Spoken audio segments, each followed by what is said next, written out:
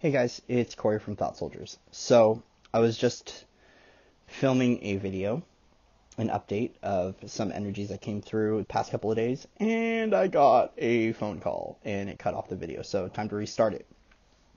So, basically, I got hit with an energy wave last night, probably around 11 p.m., that kept me up, kind of unpacking this download, whatever it was, unpacking it until 2 in the morning, 2:30 in the morning. And it's about the space, the thought space that we are operating in regards to the energies and the ease of use of what's going on. So I know that there was a wave that came in on June 6th, on 6/6, and the numbers that I got for this wave is 1010, 1010. And the number 1010 in numerology, 1 is significant of new beginnings, 0's indicative of the eternal presence of consciousness, God, whatever you choose to call creator, source. And 10's also signaling cycles. And if we break that number down, 1010 equals 20, which equals the number 2, which is balance, peace, and harmony, and seeking that balance. So in order to live a more peaceful and harmonious life when it comes to abundance and our highest ideal on our journey, being able to have that freedom to flow into things and to be able to remain open to receiving, we have to look at what space we are operating in a day-to-day existence when it comes to our thoughts and it comes to our actions. So when we think of the third dimension, whatever you want to call it, the third density is more of a separation consciousness, division, seclusion. And what happens is when we start to ascend into the higher planes of existence, or, we basically just become more aware and more conscious of what's going on, we're now stepping from that separation into that unification. And so now it's time in order to flow in and to make life easier, we have to be aware of the thoughts that we're having and our action steps. So if we are taking a step into one direction, or we are, if we're taking a step or taking an action step towards, our destiny, our goals, whether it's work, a business, whatever it is, we have to ask ourselves, is this coming from a level of separation or a level of unification? Is this isolating me, or is this putting me out into the crowd? And that is the space, that consciousness, that awareness of where we are operating from when it comes to thought forms and when it comes to those action steps is what's going to help to bring this ease of use to kind of integrate this, what I would call the 1010 energy, the 1010 energy, but also to be able to have a more fun, playful, easier existence.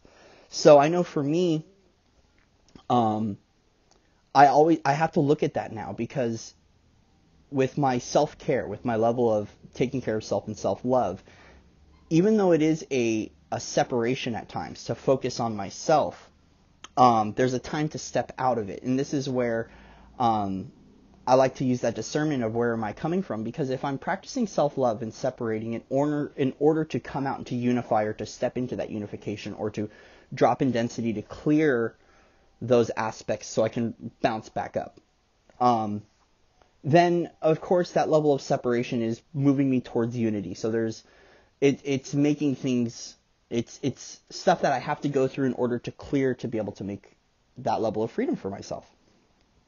But when it comes down to social engagement, when it comes down to our purpose, when it comes down to our roles that we serve in this time frame right now and what's going on with global ascension, stepping towards the unification is what is not only going to help the collective and help humanity as a whole to raise up, but it's gonna help us to ascend faster. And this is what kind of came about this download, is learning and just being aware of, is what I'm doing right now, is this bringing me and others together, or is it pulling me back into an isolation zone, a hermit zone, working from the ego consciousness, which is very materialistic, and it's something that I have a tough time with, because there is a level of receptivity that I feel like we need to financial abundance to have freedom to do things to unify, such as, to travel, to feel comfortable, to feel safe, supported, protected, to be able to afford good food for ourselves, be able to make healthier choices, things like that. And so I know a lot of light workers have a tough time with this, and this is a programming we're breaking down hard right now and trying to work through, which is the abundance one. And there's a lot of light workers that I know that are cool with abundance. Let's look at financial abundance, and they're able to attract those things into their lives. For me, I have a very tough time because it's all my mindset. And so this is where having to be very hyper aware of my thoughts and very aware of what I am manifesting into my life, because if my thoughts create my reality and I don't like my reality, it probably has a lot to do with my thought process. And this is something that I tie into. So what happens is when I get into self, which is negative self-talk, negative self-reflection, being my own worst enemy, I notice my reflection is not it's not as easy. There's more resistance. There's more just circumstances I don't need in my life. And so this is where I really had to become that and live up to the name of my channel, Thought Soldiers, is because I have to be acutely aware of my thought process. And whether or not that thought process, the negative self-reflection, the negative self-talk, if this is helping me to bring myself within harmony with everyone in the universe, or is it separating me? And that negative self-talk usually separates me because it puts me into this mindset where I just want to hermit and I just want to lay in bed and I don't want to deal with anyone. And then I'm not living out my purpose. And because I'm not living out my purpose, I feel unfulfilled. There's a soul sickness, there's an unhappiness, and thus it keeps that cycle going. And so if we want to ease into this new transition, this new phase of more freedoms, more happiness, more unified consciousness among the collective, and feeling unified as an individual to help us to ascend, it's time to focus on those thoughts and how they step into the action steps that we take on a day-to-day basis. And so that's what I wanted to talk about, is just where is this thought form operating from? Is it operating from ego, which is seclusion and separation, or that unified field of consciousness, which is bringing everyone together as a whole to help raise the vibration of Gaia? And so just something to kind of to focus on while we are adjusting to these energies that are coming in right now, and they're coming in hard and fast. I mean, it's been a lot recently. So one thing to do, this card just popped out. One thing to do to help adjust to these new energies is quiet time. So it's saying take some quiet time alone to rest, meditate, and to contemplate. And this is something I've been doing because, once again, if I'm focusing on self and that quiet time to bring me into unification, then it's not keeping me in that lower density. It serves its purpose. And so that's where intention is. We need intention to be clear to receive not only these answers, but the insight as to where we're operating from. So I'll pull one more card with, I'm just going to ask Spirit, what do we need?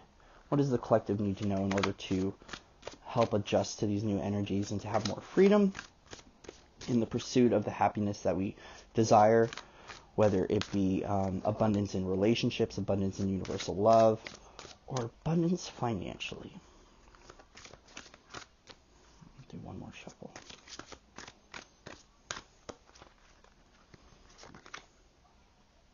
Infinite supply.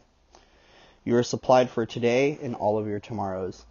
So this is a good remembrance, guys, a good remembrance that we are divinely guided and supported, that everything we need is within arm's reach. We just have to be open to receiving it.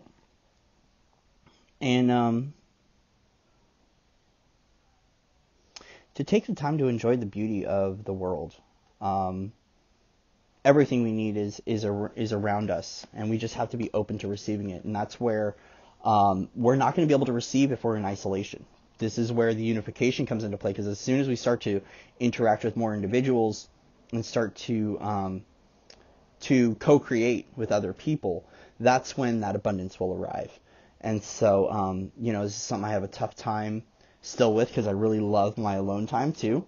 I don't hermit on purpose. I really like my alone time, but it's not serving me to a certain degree. So it's finding that balance of spending equal time to taking care of self, and then being of service to other individuals, and then being open and letting that that abundance arrive for us as we are ready to do that, and to follow your inner wisdom. You know what to do. Trust your inner wisdom and take appropriate action without delay. And that's going to help with this quiet time to strengthen our intuition, to strengthen our connection with guidance, and to really trust what our gut is telling us with what we need. When it comes down to mastery and what's going on, it's still okay to seek out advice from other individuals, but we're all knowing. Everything lies within. We just have to trust the instinct and trust the intuition and trust what our gut tells us and our heart tells us, and that's how we stay aligned. And that's what this 10-10 kind of energy is doing, is it's aligning us perfectly. And we have to remember too that with alignment can come some level of deconstruction of our reality. So things will fall apart, things may not work out, and we just have to, instead of focusing and magnifying on the, oh no, this didn't work out, and letting that thought spiral kind of throw us into that lower dense loop, just be aware that God, source, creator, whatever it is doing this for some grander scheme that we're unaware of. And divine orchestration, we can't always see what's going on behind the scenes, because, we could zoom out and see things from a higher perspective, but we don't know exactly the orchestration. And that's the beauty in everything, and understanding why things happen, and just really trusting and having faith that everything is working out for our highest good right now. And that's why these energies are rising, is because we don't have to live in that enslavement anymore, that enslavement of self, the enslavement of our minds, also our karma, our bloodline karma as well, that's been passed down to us for who knows how long, and it's been a battle lately. At least for me, been fighting off a lot of things. And having to strengthen my soul and strengthen my field through prayer, through meditation, and through really tripling down on the self-care to get rid of those lower aspects that no longer serve us. So guys, that's all I got. Much love and respect to everybody out in the Webiverse. I appreciate all your guys' support. If you haven't, click subscribe. And that's all I got. If you want, you can reach out. In my description box, I have links for my appointed calendar for Reiki and for coaching. Also my website, as well as my PayPal link is in there as well. So guys, thank you so much for all the support and all the love and all the guidance. I appreciate all of you, and I will see you on the other side. Namaste.